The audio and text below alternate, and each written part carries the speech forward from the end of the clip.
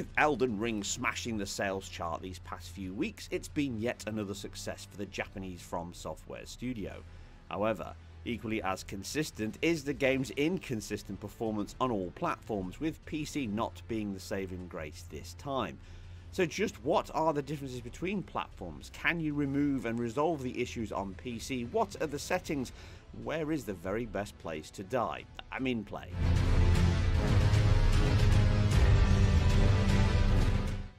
Now, we covered the game before launch on the current gen consoles using patch 1.02, and that is the same patch available across all platforms still to this day, so nothing has changed from that version, apart from the inconsistency as you play.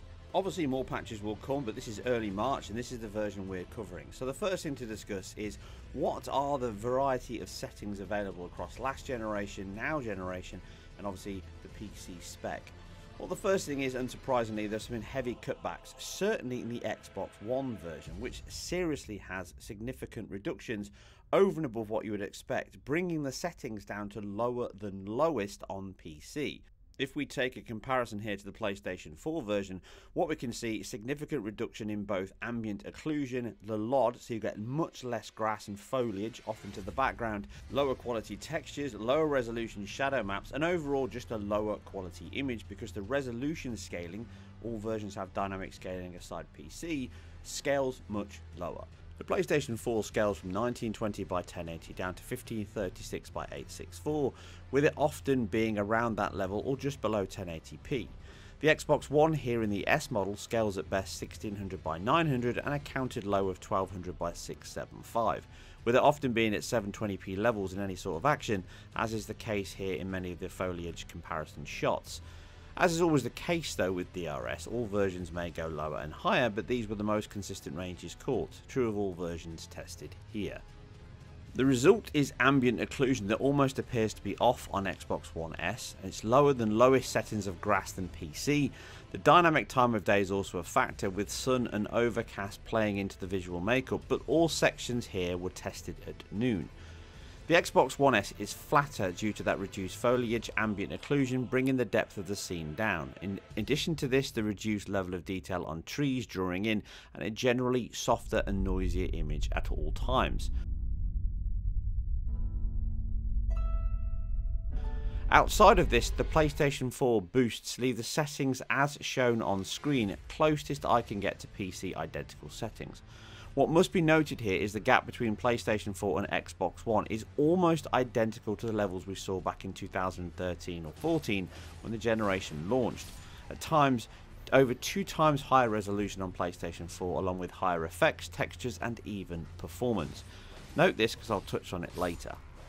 Those PlayStation 4 settings are the same as we see on the PlayStation Pro and Xbox One X. The caveat is all seem to run a dynamic effect setting, even on the PS4 and Xbox One S, most likely. Now the resolutions scale with Pro using a checkerboard solution here with 3200 by 1800, which it is most often at, but it can go as low as 2688 by 1512 in heavier sections. The Xbox One X can hit 3840 by 2160, but it is often at that lower level of 2688 by 1512. And as I noted in my previous video with the motion blur dynamically activating or not dependent on scene, we also see that effect carry over to things like shadow resolution, depth of field, and maybe even more across the tested sections here. You can see this reduce here on Series X under the tree and bush. Just as I slow it down, look at the shadows and ambient occlusion reduce. This means that on Xbox One X and Pro, the settings match PS4 and foliage draw in shadow quality, motion blur, and even depth of field can dynamically scale on and off. With this shot here on the Xbox One X showing in the cinematics, the Pro has depth of field applied in the background and the Xbox One X does not. Predominantly though, this leaves us with visual settings that are the same between the Pro and the PS4 and the Xbox One X, with the Xbox One S scaling even lower on some of these to compensate. It can also include things like LOD, with some things like the burning pyre being further out on the PS4 than they are on the Pro and even the PS5. This is likely linked to a resolution and or frame rate target in the game's engine code and allows a lot of these elements to dynamically scale, which is actually very, very good. This is also present on PC in the main settings menu. By turning this on, then the effects on PC can also scale with GPU and or CPU power. such as removing keyframe interpolation when enemies are in abundance or further away within the camera frustum. As such, lower effects on Xbox One X, such as shadows and ambient occlusion at times over the Pro, which seems to manage to scale slightly less, again pointing to the fact the team have more experience on that platform.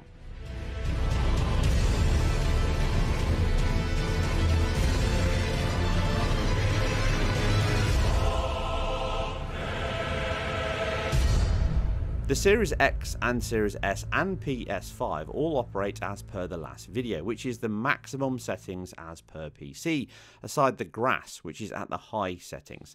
This is when in the quality mode at least, which targets 3840 by 2160 on PS5 and Series X, and 2560 by 1440 on the Series S.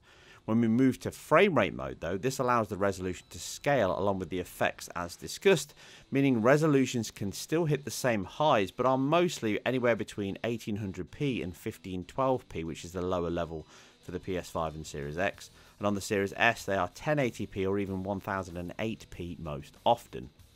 In addition, shadow resolution and ambient occlusion are also reduced, within the Series S being the lowest and Series X, and sometimes PS5 is actually higher than the Series X, and this is true of resolutions and effects, but never to any significantly noticeable degree in gameplay.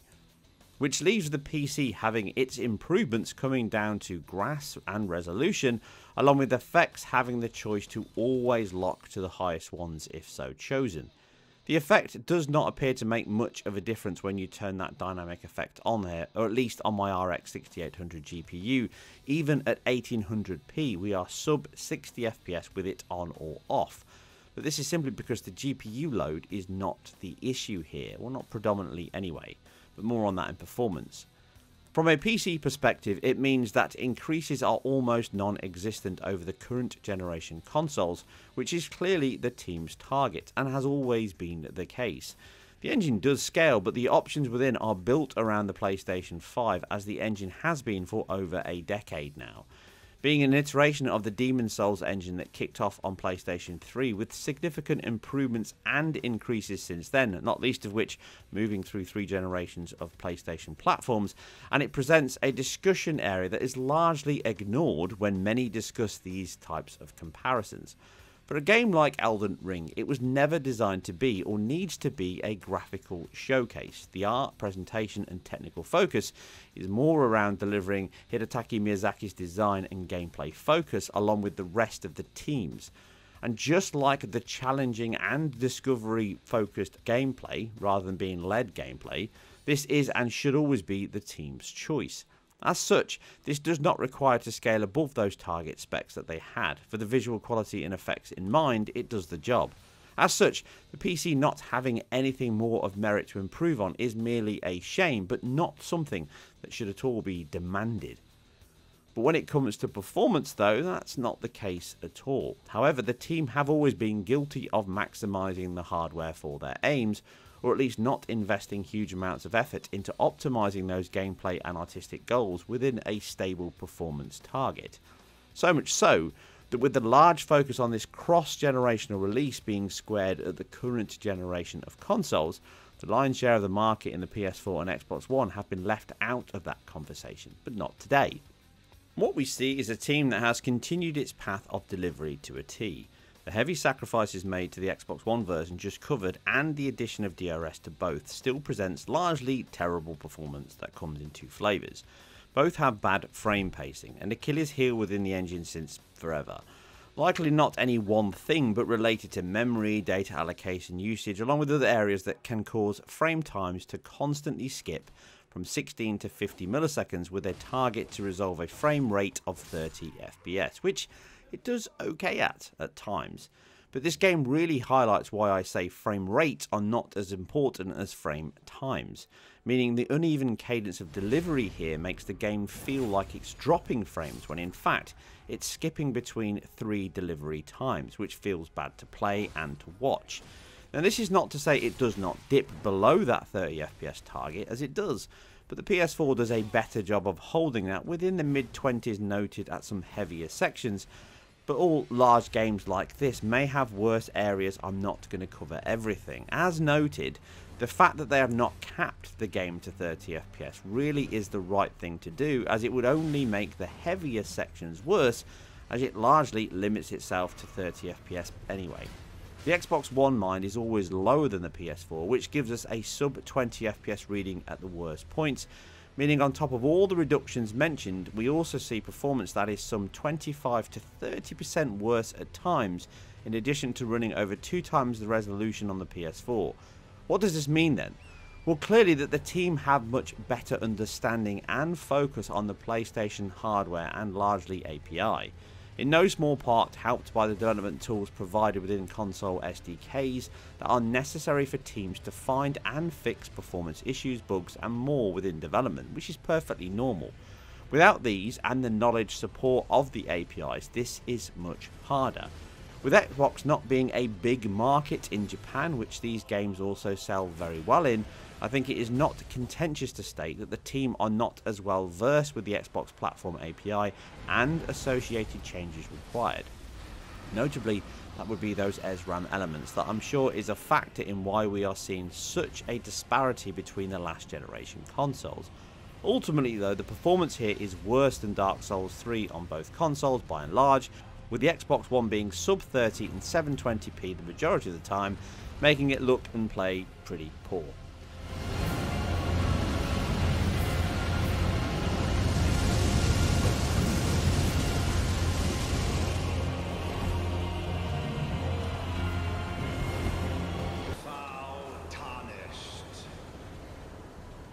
In search of the Elden Ring,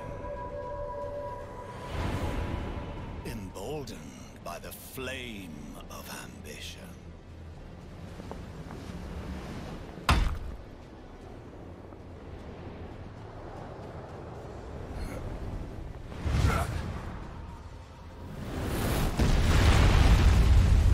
The professional version of these consoles does improve this, with performance now being much closer to that 30 FPS level, even in the heavier tested sections. However, again, they are unlocked and rarely at all keep a consistent 30 FPS line. They do much better though, meaning we still get pacing issues as we play, some dips under 30, but the Pro and the Xbox One X are now much closer in performance and visual quality, meaning the superior design of the Xbox One, no SRAM and a beefier GPU are likely a factor in most of this increase.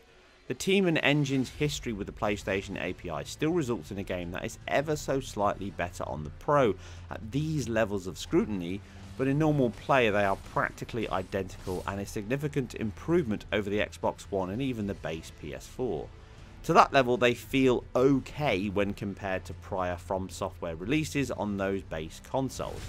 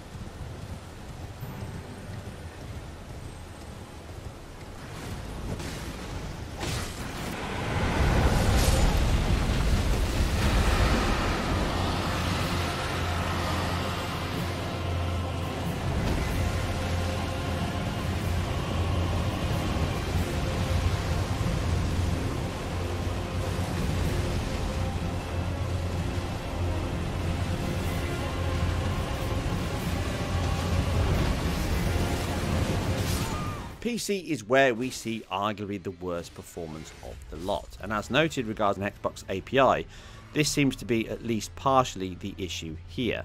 Moving to DirectX 12 is a big step for any team. A big part of that is API state control is reduced, and now a big element of memory allocation, data pools, copyrights, reads, etc. all now become a focus for the engine programmer to resolve, with the driver element of Nvidia or AMD also being less of a core factor, but not removed, mind. As such, they have struggled with adapting the methods required for a unified memory pool like the consoles have to the split pools on PC. The shader compilation requirements in DirectX 12 over DX11, and I'm sure a myriad of other aspects that I and they could list. The result is we see GPU drops when in denser areas, even at 1800p on my powerful AMD GPU.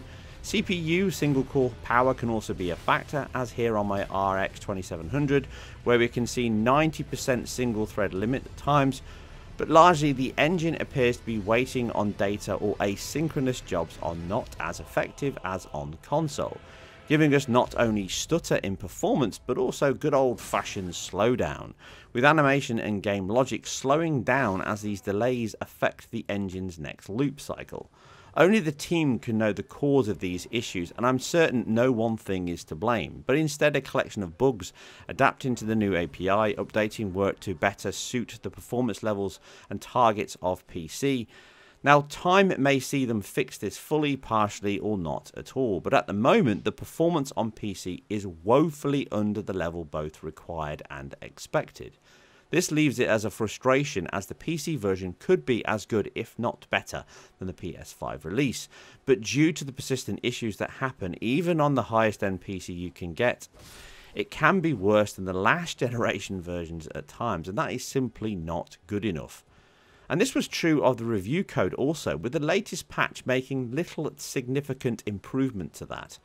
As these are not related to shader cache issues or just memory or just CPU, but all of these and more, the team will need to spend time fixing these or bring in external support with DX12 and PC specific optimization experience. As it stands, the PC version is one that will likely leave all owners disappointed with results, and nothing I tested here, including 1080p low settings, could resolve any of this, even playing with shader cache allocation. Largely, these are all non-hardware related issues.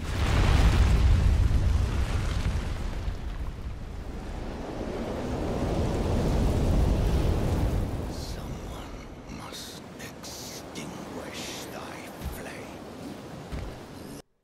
The current generation is still almost the best of the lot, with the Series S not offering as high a performance level as the Series X and PS5, but still better than other versions at this point. You can check out our last video to learn more on that, but performance is unlocked on both modes, and frame rate is largely around 45 FPS when in frame rate mode, but happily remains between 16 and 33 milliseconds in frame time. Series X is better, with frame rate getting to 60 FPS at times, but only in quieter segments, with most action being between the low 40s at worst and the low 50s at best. Due to the variation in frame times, any VRR option here will not resolve this, as it can fluctuate far too much for that to work, and the entire focus for VRR is for games that run without VSync, and here the game engine never exceeds 16 milliseconds, which is always the next refresh cycle of the screen at 60 FPS anyway. It will also not fix the input lag that comes from these uneven delivery rates, which should mean that the PS5 is the best version of the lot then. Well, even though we can see some small gains in performance over the Series X, they never amount to a significant improvement, and as such even this version suffers often, as it can be in the low mid to mid 50s almost all the time, with heavier segments such as the Dragon Battle bringing it lower, which is a surprising result and one that shows the strength of the PlayStation's backwards compatibility choices. Is that the absolute best way to play is you can play the PS4 version on the PS5 either via disc or download, and then you get the same settings and resolution of that PS4 Pro version I discussed earlier, with an almost fully locked 60 FPS at all times, resulting in the clear best place to play Elden Ring at present across all formats tested. The sacrifices from the bigger version are small enough to never make a huge difference, unless of course you just like frolicking in the grass. And wrapping up the coverage is around loading times and sacrifices. The PS4 Pro is slower than the PS5, but not by a huge margin. 8 seconds with an SSD hard drive inside it, and on the PS4 without an SSD, a standard hard drive, 11 seconds. Really reinforcing what I'm saying about the API utilization here, with the team using what Sony have provided them, and direct storage not being an option on the Xbox consoles just yet, we see a bigger delta. Even respawns are around 12 to 20 seconds, very similar to what we're seeing on the Series X and Series S, even with their super fast SSD, because they cannot utilize it fully here. That means that when you move to that PS4 Pro backwards compatibility option, yes, you're not getting the levels of PS5, but even then, that can be beaten by a much slower SSD powered PC. 6 seconds here for fast travel versus almost 8 on the PS5. But again, this is all dependent on where you load and where you load to, but respawns are the quickest of the lot. 6 seconds on PS5 versus around 12 seconds on the PS4 Pro. Yes, it's slower, but it's still faster than the Series X. It's close to the PC, there or thereabouts, but ultimate means the sacrifices to play that backwards compatibility option are not that large. And ultimately, it's the best and only way you can get a performance level that's acceptable from this title at this point. Will that make a difference? Will you not play the game? Likely not. It's still a cracker, it's still likely loved, but overall that's a deep dive in performance. And if you like these deep dives in technology, performance, game related information, then keep it IGN and we'll be back for much, much more. And I'll catch you on the next one.